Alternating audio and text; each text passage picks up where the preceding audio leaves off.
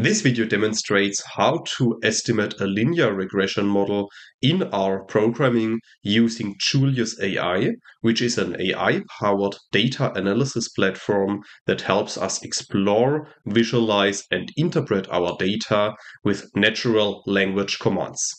So without too much talk, let's dive right into the video. In this video, we will use an example dataset provided by the Kaggle website. I will put the link to this dataset into the description of this video, and this dataset contains car prices. And you can download the dataset, as you can see here on this page, if you click the download button at the top right of this page. So after clicking this button, you can see that you can download the dataset as a zip file. And then afterwards, the dataset is downloaded into your download folder on your computer as a zip file. So in the next step, you have to extract this file, as you can see here. And then you can see that there are two files contained in this download zip file.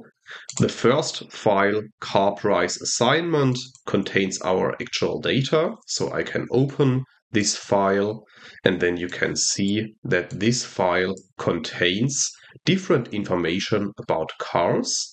And the most important column here in this data set is the price column, which tells us the price of this car. And then we also have a dictionary which explains the different columns in this data set, and it also tells us the class of our variables. So for example, the price of car is numeric, but then we also have categorical and integer values. Now in this video, I want to demonstrate something new. I want to use an AI tool to analyze our data. And in this case, I'm using the Julius AI platform to analyze our data. And this platform looks like this. So as you can see here, I have already created an account. This is completely free. And then you can analyze your data using natural language prompts. Another advantage of Julius AI is that you can use either Python code or R programming code. So in this case, I want to use R, and for that reason, I'm selecting R here. And now in the next step, I want to import my data set into Julius AI. And I can simply do that by dropping my data file into the chat window, as you can see here. And now, as you can see, Julius AI analyzes this data set and loads the data set into my current session. So now in the next step, I want to analyze this data set in further detail. More precisely, I want to estimate a linear regression model. However, as a first step, I want to get some more descriptive statistics about the data set. And for that reason, I use this prompt window here at the bottom. And I tell Julius AI that I want to describe the data set and return some interesting summary metrics. So I simply type this into this chat window, and then I execute this chat. And then you can see that Julius AI starts analyzing the data, and it also creates some R code. So after waiting some time, you can see that Julius AI has created different R snippets. It also has created a dataset overview. So here you can see the data. Then it also returns some summary statistics. So here you can see the names, you can see summary of numeric columns, you can see other interesting summary metrics such as the price distribution, and then automatically Julius AI also returns some other interesting results. So here in this case, it returns the 10 most expensive cars, and it shows many further details and even visuals of our data. So here, for example, you can see the price distribution. Here you can see the price versus horsepower by body style, and so on. So as you can see, by inserting a very simple prompt into the Julius AI platform, we already get a lot of information about our data. However, in this example, I want to estimate a linear regression model, and for this I want to use some more dedicated prompts to generate these results.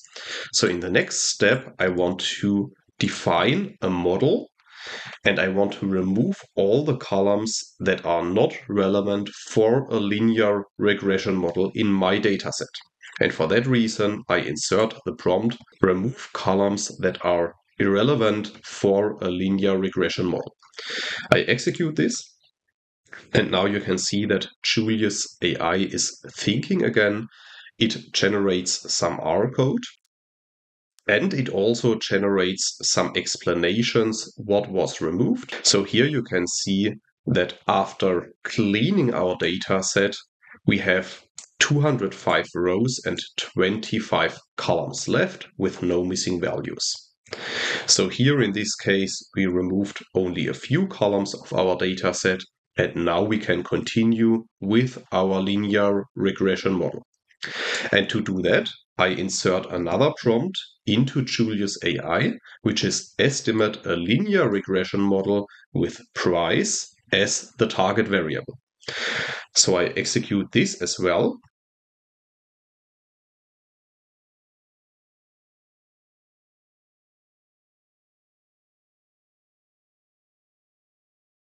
So as you can see, Julius AI took a while to calculate these results, and actually something interesting just happened, because as you could see in the outputs of the screen, Julius AI encountered some error messages while generating these results, and then automatically it tried to fix these errors to come up with a valid solution. This is why the previous prompt took a while. However, at the end, Julius AI came up with this formula, which has price as the target variable, and then you can see these columns as predictors. So as you can see here, we have an output for our model. You can also see that many of the predictors are significant, and you can see that the adjusted R squared is 0.95. So this is a pretty good result, I would say. Please note here at this point, I don't want to talk too much about the theory behind linear regression models, because as you might know, there are different assumptions involved that we have to keep in mind when estimating linear regression models, and several best practices. However, here I want to focus on using Julius AI to generate results for a linear regression model. However, you can also see that in addition to these linear regression estimation results, Julius AI also returns additional metrics such as the width for our final model, the adjusted R squared. We already have seen this in the previous output, the RMSE, and it also creates tables and additional plots that we can use. And it also shows a summary at the end, which tells us what just happened in our code. So as you can see, we have already created detailed results, and we have also created certain plots. However, let's assume that I want to create a specific plot. So in this case, I'm interested in a scatter plot created using the ggplot2 package between price and engine size. And I also want to add a regression line. So after running this prompt, you can see that Julius starts thinking again. And as you can see, after some time, it returns the correlation between engine size and price, which is 0.874. And as you can see, this is also reflected by this scatter plot that was just created. I reduce the size here a bit to show it a bit better.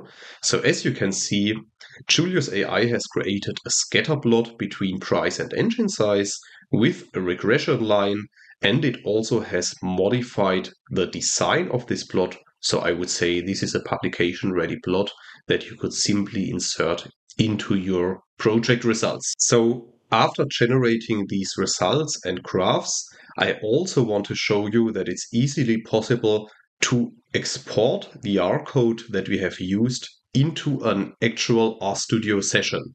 And for this, I insert another prompt that you can see here at the bottom. So as you can see, now I'm inserting the prompt, return one codebox with relevant R code. I execute this and then I wait for the result. So here you can see that Julius AI returned only the results or the code for the scatterplot. However, actually I wanted to return the results for the entire project. So for that reason, I have to be a bit more precise. This is also something that you can see here, that the more precise you are with your prompts, the better it is. So for that reason, I modify my prompt and I say return one codebox with relevant R code for the entire project. I want to copy paste this into RStudio. So make sure that everything runs as shown here in Julius AI. So after running this, you can see that Julius AI returns a codebox with the entire code. And it's also very convenient that you can simply copy this code, as you can see here at the top right, using this copy button. And now in the next step, we can actually open a new script in RStudio and insert the code copied from Julius AI into our RStudio script. Sometimes if you want to use code like this directly in RStudio, you might have to modify certain steps, such as the path to your file and so on. However, you can see here that it's easily possible to export this R script into RStudio and then modify and improve the script there. So this gives you a very good basis that you then can refine in RStudio, or of course you could also continue working here in Julius AI. A big advantage of this possibility to export the script into RStudio is also that you can verify the script in RStudio by yourself, because keep in mind always when you're working with AI tools, it's important to check the results and not simply rely on the outputs of these AI tools, even though the outputs by Julius AI are very good. So the code basis that is provided here is already very good, but as I said, it's always important to double check it by yourself. As I have mentioned earlier, in this video we used the free version of Julius AI, so I didn't have to pay anything to execute these prompts. And here on this page you can see the different pricing models provided by Julius AI. So as you can see, there's a completely free version that we also used in this video, and with this free version you have up to 15 messages per month for free. However, if you want to use Julius AI on a regular basis, then you could also consider one of these paid plans, and you can see the prices here. Thanks a lot to Julius AI for collaborating with me in this video and for sponsoring this video so that I was able to show and demonstrate Julius AI to you. If you want to learn more about Julius AI, you might also consider reading this tutorial on the Statistics Globe website, which I have recently created and which I'm showing a completely different example on how to use Julius AI with R programming. So in this example, I'm analyzing GDP data over time. And here I also provide more insights on how to use Julius AI. I hope you found this video useful. Let me know your feedback in the comments. Thanks a lot for watching and see you in the next video. Bye bye.